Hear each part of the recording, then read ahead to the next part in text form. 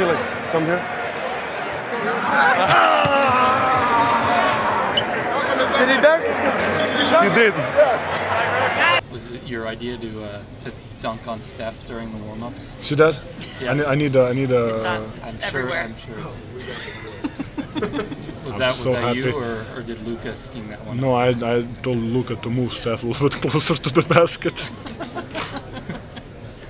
What did Steph say about it? Was he humiliated? Or? Yes, I think he was really mad at me, and like he will not sleep today because of that.